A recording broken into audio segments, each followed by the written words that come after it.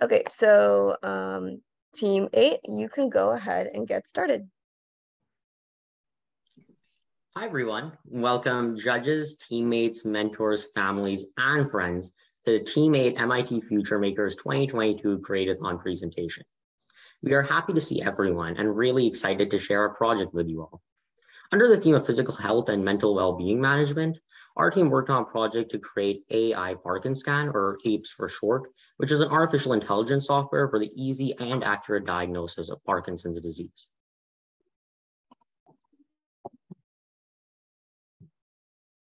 Before we move on to sharing our project with you in detail, we would like to introduce our team, Hanna. My name is Nishal Rally. Hello, my name is Ali Camp. My name is Hassan Mushtaq. I'm Adarsha Gopala Reddy. And our mentor is Nisar Parikh. Now, the motivation behind this project came from the fact that Parkinson's disease is a progressive illness, a disorder of the central nervous system, specifically the brain and spinal cord, that affects movement generally in people in ages over 60. And it also hit close to home when Ali shared that her grandmother has Parkinson's. So now I'll hand it over to Ali to talk about her family's journey. Thank you, Nishal. In July 2019, my aunt noticed that my grandmother started to have tremors in her hand, as well as a change in her mood. While most might attribute this to mere side effects of old age, as my grandmother was 70 years old, my aunt that works in healthcare suspected there was something more. My grandmother saw several doctors before she was diagnosed with Parkinson's. Even so, this was considered an early diagnosis. However, people often don't notice the symptoms of Parkinson's in those around them. This makes me wonder, had my aunt not been a healthcare professional for 10 years, would anybody else have been able to notice that this was happening to my grandmother?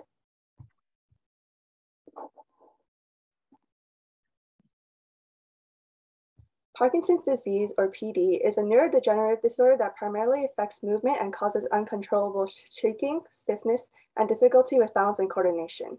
It is caused by degeneration and loss of nerve cells in the brain's basal ganglia. There is currently no known cure, and while PD is not fatal, it can cause a multitude of complications.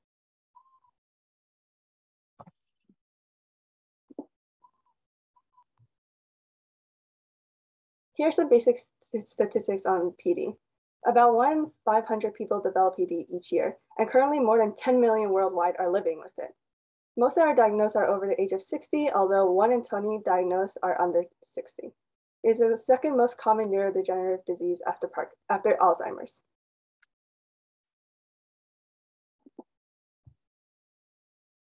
We conducted a primary survey, and the results show that the diagnosis of Parkinson's is a frustration for most medical professionals since there is no proper method or tool to diagnose it.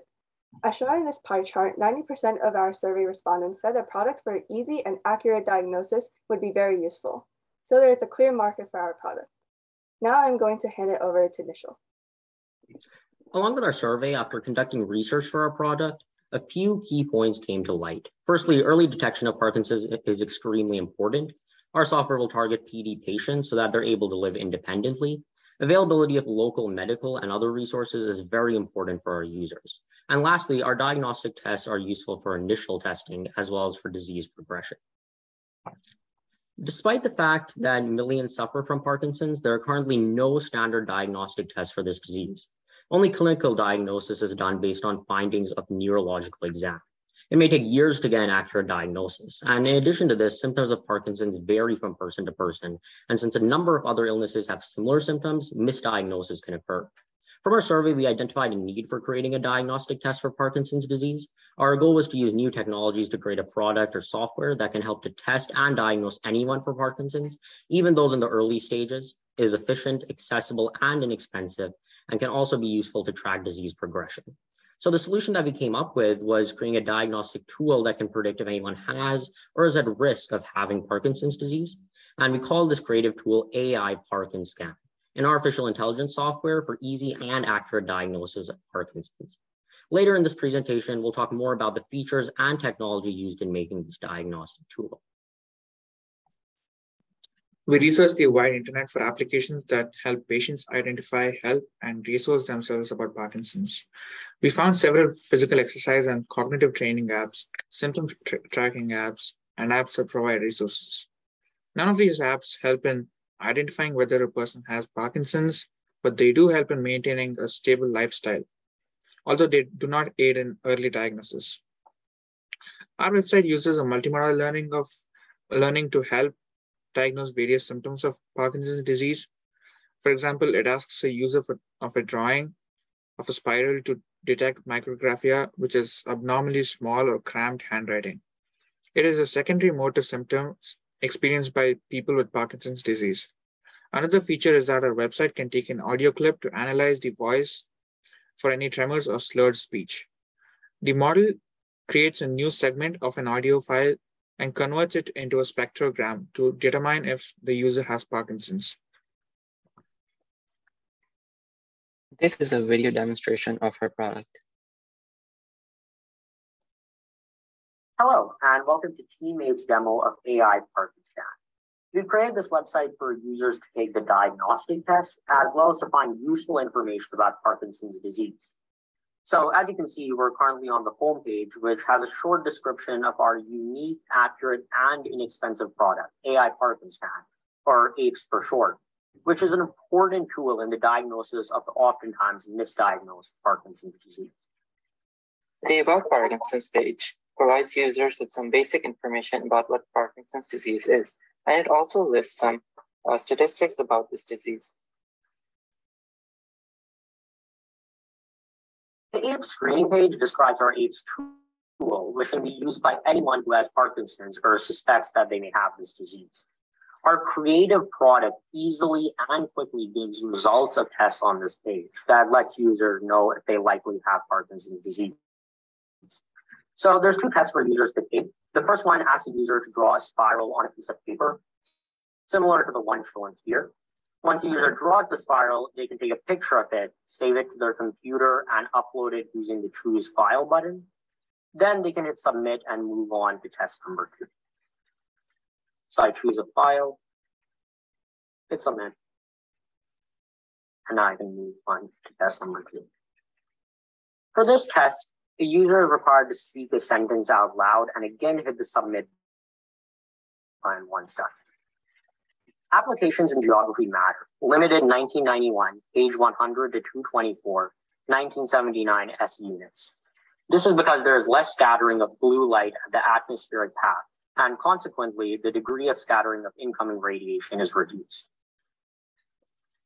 Our unique AI software is robust and predicts with over 94% accuracy whether the person likely has Parkinson's disease. This information is displayed after the user takes and submits both tests. So in this case, as you can see, the two machine learning models correctly predicted that I am not at risk for Parkinson's. If the model process the test information and output a positive result, that is displayed with a message that says you are at risk for Parkinson's and directs you to the resources page. Now the resources page has a list of links that provide useful information for anyone who wants to know more about the Parkinson's disease and the symptoms, the treatment options, the disease progression, and a wealth of other information from credible sources. Finally, we have the contact page where users can reach out to ask questions, write comments, or provide feedback. Thank you so much for listening to our demo video.